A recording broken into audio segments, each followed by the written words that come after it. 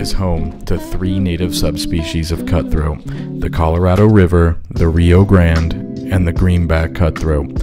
And over the next 3 days, we will be chasing down the rare and beautiful Greenback cutthroat trout. The Greenback is thought to be first recorded in 1857 by U.S. Army Surgeon General William A. Hammond during the Indian Wars, although the fish was already known by the native inhabitants of the land long before this. The Greenback would soon be declared extinct as fast as 1930 due to habitat loss, mining, and overfishing. This was until a small population was found in Rocky Mountain National Park in 1957. With more populations found in the years to come, efforts were made in the coming years to restore the subspecies to a fraction of its original range. Thankfully, populations of the Greenback cutthroat have continued to grow, and the species has now been downgraded to threatened, with some areas even allowing take limits on the fish.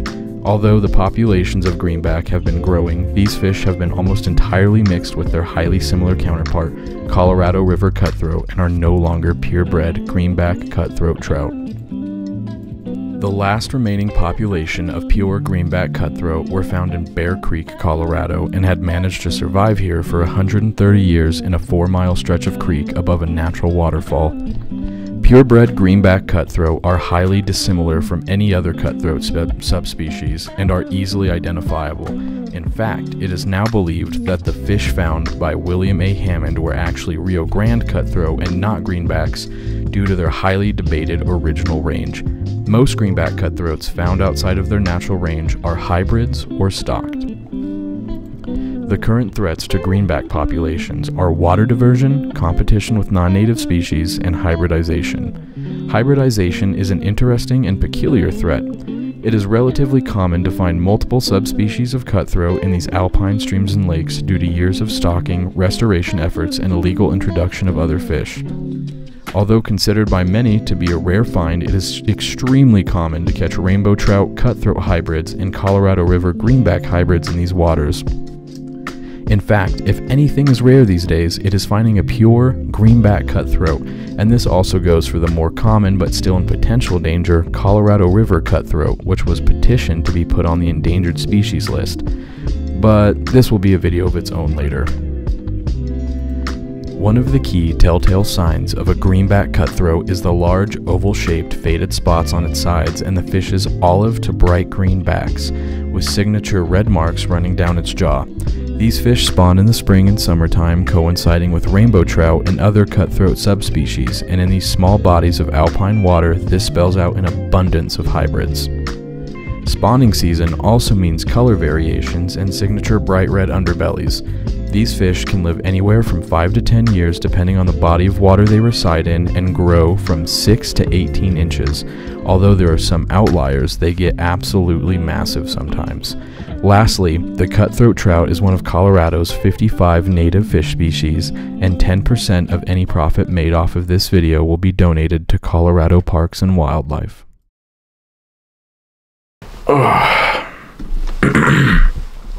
So it's currently 4 a.m.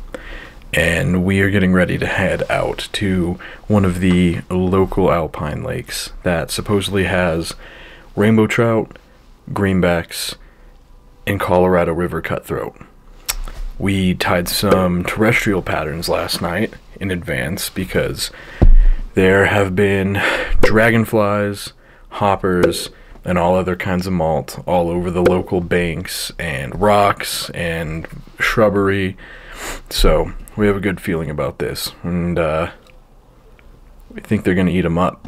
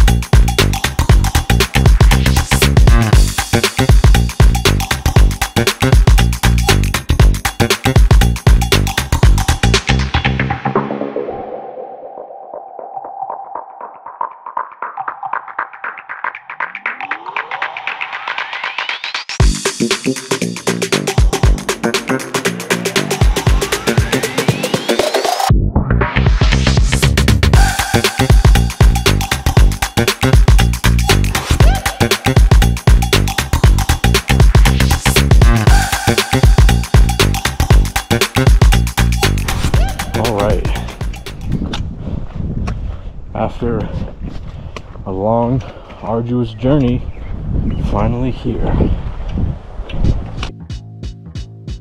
You know, I ain't necessarily sponsored by Fish Pond or nothing, but if anyone's watching this, hit me up. Got the Fish Pond pack, Fish Pond tacky fly holder, Fish Pond magnet thing. I ain't biased or nothing. There's just a quality of gear that stands above the rest, if you ask me.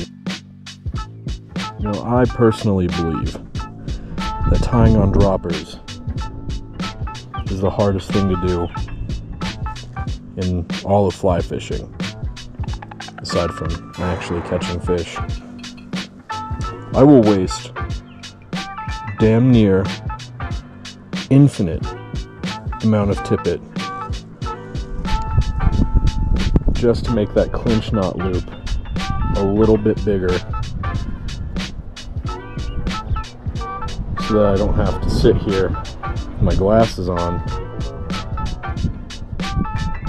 try to make that thing go through. And you know, I refuse to tie on droppers with 5 or 6X. I just refuse.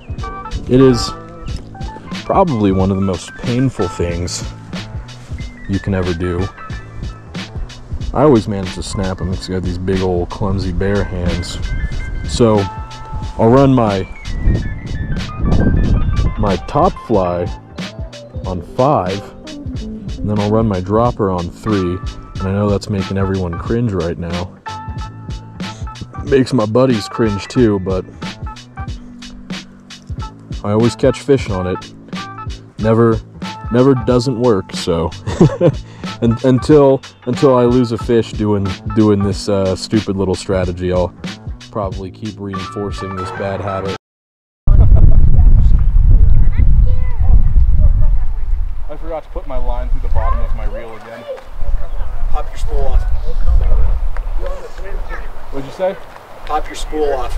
Yeah. Okay. Wait a second. I would if I wasn't about to get a fish.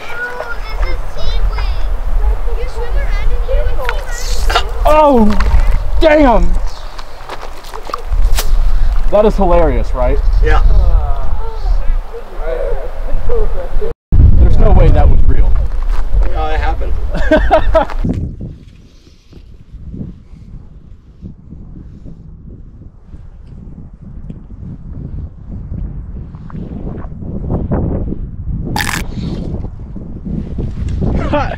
Well, lost that one.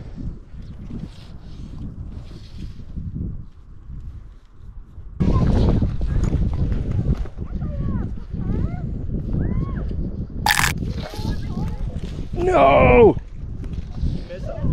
I don't think he took it. I also didn't have control of my line, so it's possible.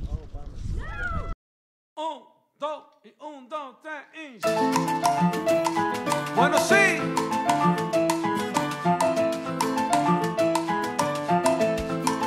Camina.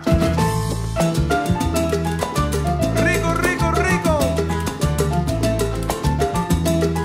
Y como dice mi coro que sigue ahí. Escucha mi salsa buena, abre la ventana. Escucha, ahora estamos gozando hasta la mañana. Escucha mi salsa buena, abre la ventana.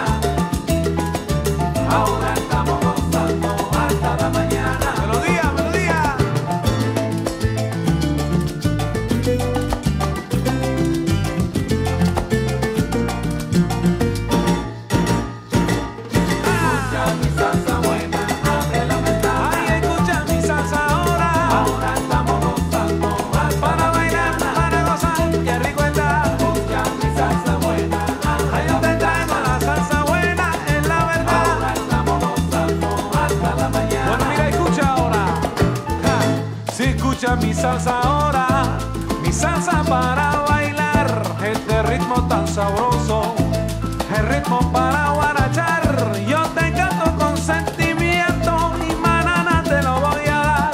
Muévese con sabrosura, abre la ventana para respirar. Ya mi salsa buena, abre la ventana. Yo te traigo la salsa buena. Estamos gozando, ahí nada más que rico está. Ya mi salsa buena, si yo te traigo mi salsa ahora. Ahí nada más, bueno, escucha de nuevo, mira. Los tambores se están arrollando, la banda está en candela ya, todo el mundo está bailando. Ven, ven, mi gente, vamos a gozar. Muévense con mi ritmo, un paso para adelante y un paso para atrás. Muévense con sabrosura, abre la ventana para respirar. Sí, escucha la salsa que te traigo ahora.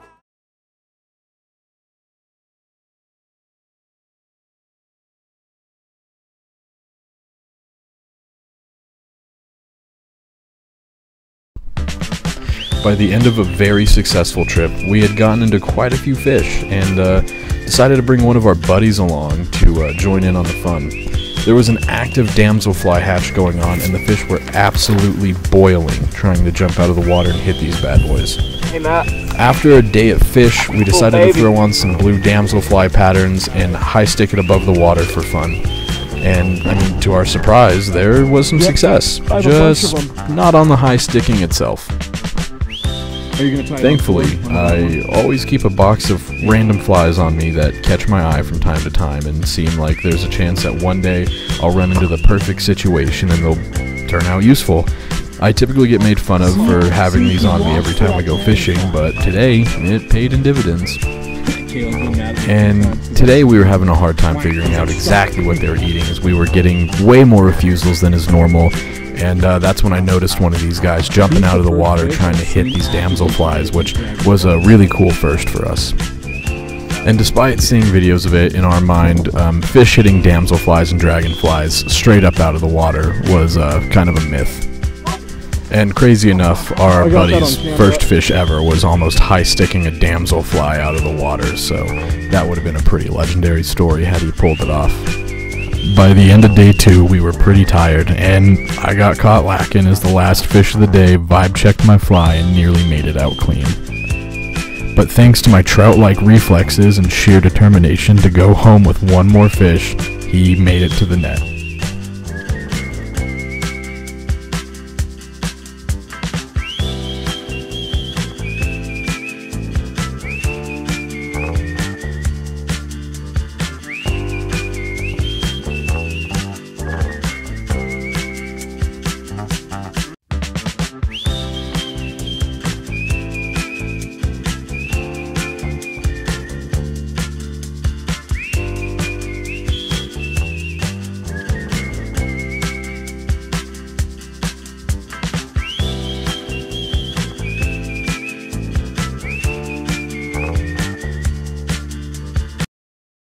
So I believe we caught a couple of nice greenbacks today. I mean, that's a really beautiful fish, and it looks just like the diagram. Now, where it gets confusing is I have talked to some of the subject matter experts in my area. Some report that greenbacks were stocked here a while ago, some report that they have never been stocked here. But I mean, if it looks like a greenback, swims like a greenback, it's probably a greenback. It's very distinct from a Colorado River, it's very distinct from a Rio Grande, so at the end of the day, I'm going to call it a success. However, I mean, it is admittedly kind of hard to tell. There's this phenomenon I've come across while researching, fishing, and editing this video and staring at pictures of fish for way longer than I would ever like to. And the phenomenon is, the more you stare at these fish, these subspecies of cutthroat, the more they all kind of just look like the same fish. I mean, at the end of the day, you can only differentiate the oval-shaped spots and orange stripes so much before they all just mesh together into the same fish. So yeah, successful day, successful trip, a lot of fun. We're gonna call it.